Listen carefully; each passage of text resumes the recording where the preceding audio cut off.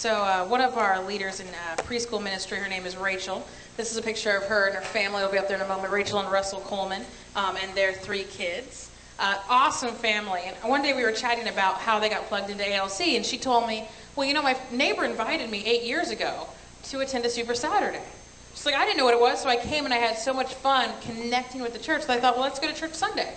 And then they came the next week, and the next week, and the next week. And they were a family that wasn't plugged in anywhere. So it was a big deal for them to get plugged in. And then they loved ALC so much and plugging in with everyone else that they said, let's start serving. So they got plugged into kids ministry in the preschool and started serving in there.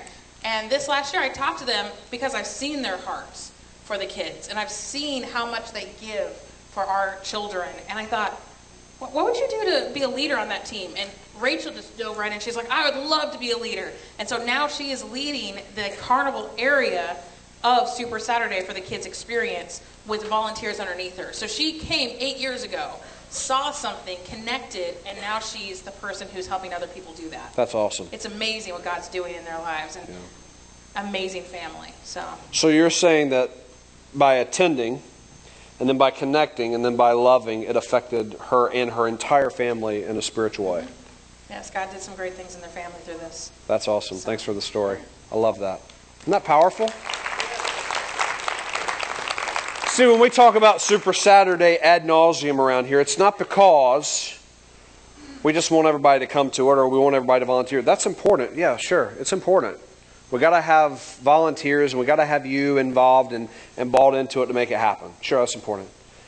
But the big part behind Super Saturday is stories like that. We did some awesome things this summer, guys. We filled up 1,600 backpacks and we're going to be giving all those away to kids this coming Saturday. That's awesome. We had some cool things.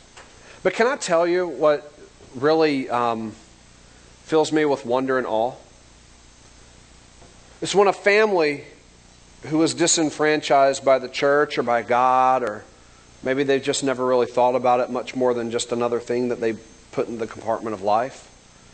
When a family comes to an event or comes to a celebration kind of like this, and God speaks in a clear way to where a person moves out of just the normal and says, okay, I'm going to dip my toe in and I'm going to see about the generosity of God and I'm going to experience it.